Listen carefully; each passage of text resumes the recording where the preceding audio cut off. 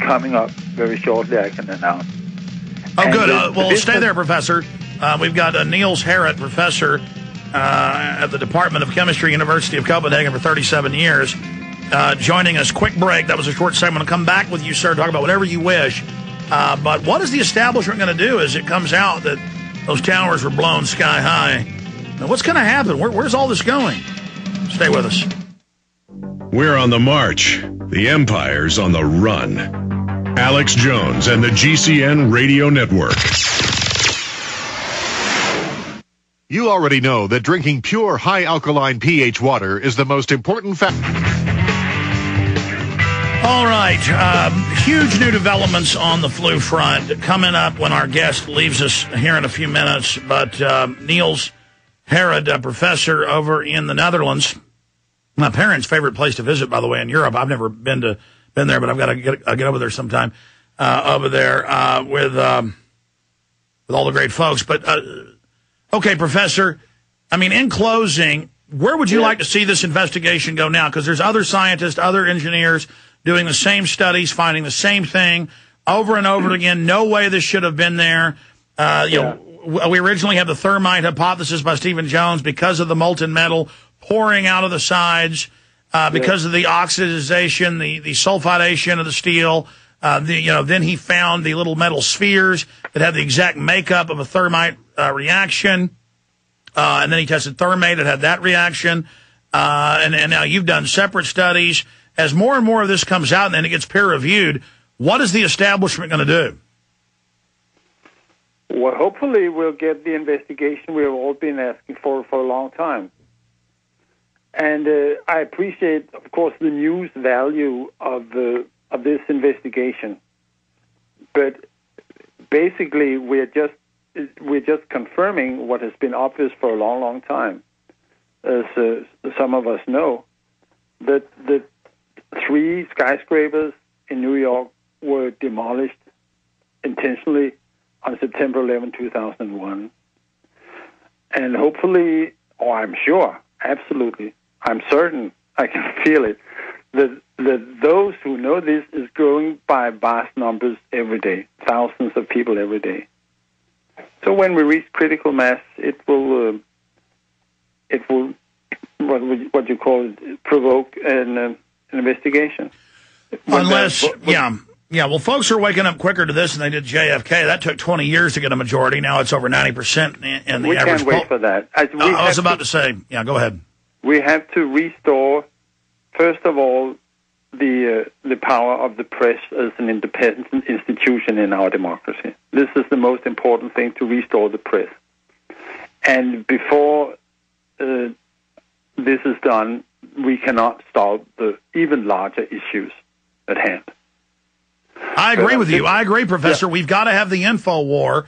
We've got to have the alternative media and the people's voice to tell the truth to ever counter this. That's what we're trying to build here, and we're starting to win that fight. That's why Burma's just walked up and showed me 3 more hit pieces on me today. They are coming after us big time. So, folks, pray for us. We're in the thick of the storm here. And speaking of that, Professor, have you gotten any heat from the university or any threats from anybody for what you're doing?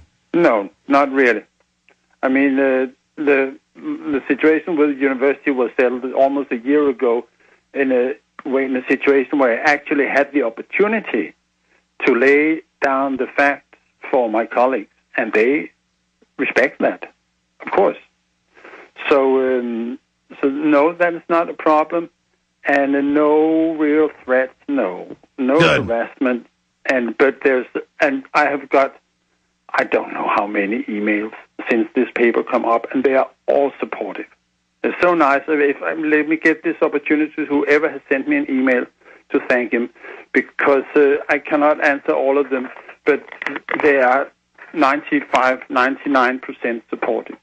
Yeah, same here. And this is fantastic.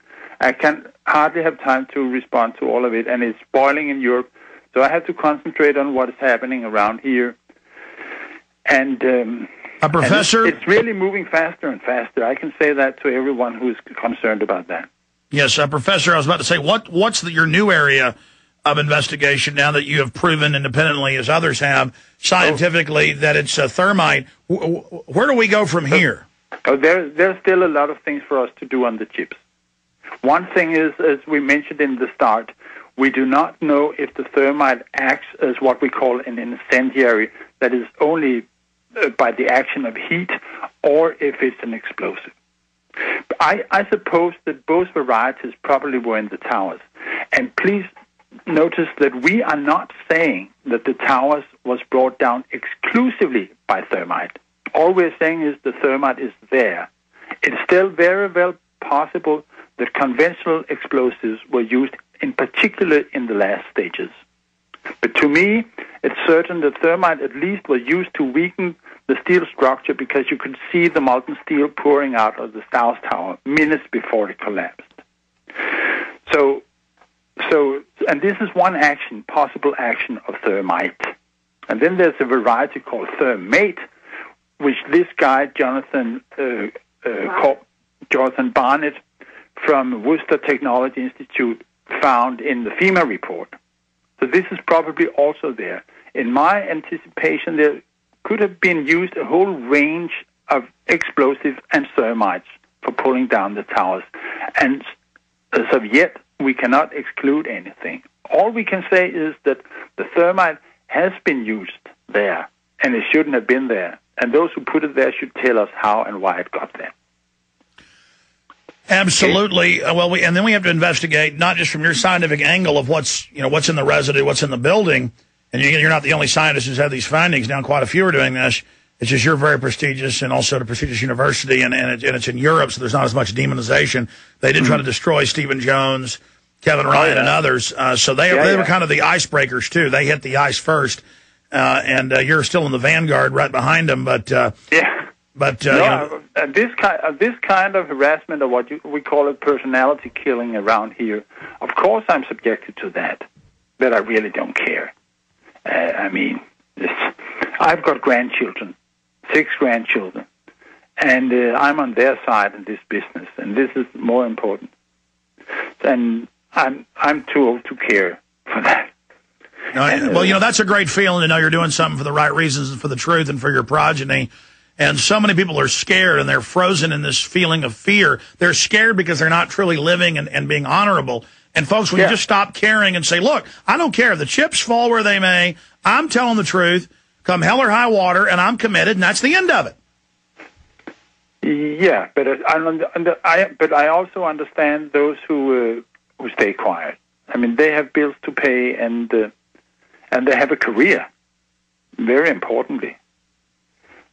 So we should not come down too hard on those who... I agree with you, but if these terrorists aren't brought to justice, the same people that did this are still running things today. They're going to pull new scams. They're pulling a new one right now with this ridiculous bird flu hoax, pig flu hoax. And so they're going to launch more wars. We have got to... Look, Hitler, as you know, firebombed his own Reichstag, attacked Poland, saying they attacked his military base at Gleiwitz. We know that the U.S. government stages terror attacks. We know the Russians do it.